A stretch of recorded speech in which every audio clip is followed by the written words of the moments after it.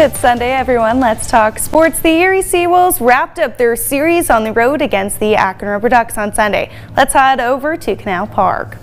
Second inning here, 1-0 Erie. Luis Santana's up to bat and gets a piece of the ball, sending it down third base and into left. 2 runs score. Third inning, 1 out. Juan Burrito lines one to third. Santana makes the catch and turns to first for the double play.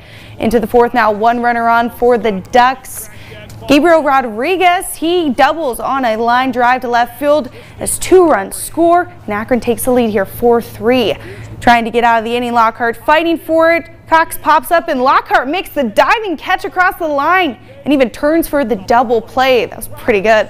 Top of the 6th inning, Santana ties the game with a 2-run home run to right center, making it 6-6. He's driven in 10 runs alone this series. And just to close it out, top of the 7th, we got Chris Myers hitting this 2-run home run to take it all. The Erie SeaWolves defeat the Akron RubberDucks 8-6 and take the series 4-2.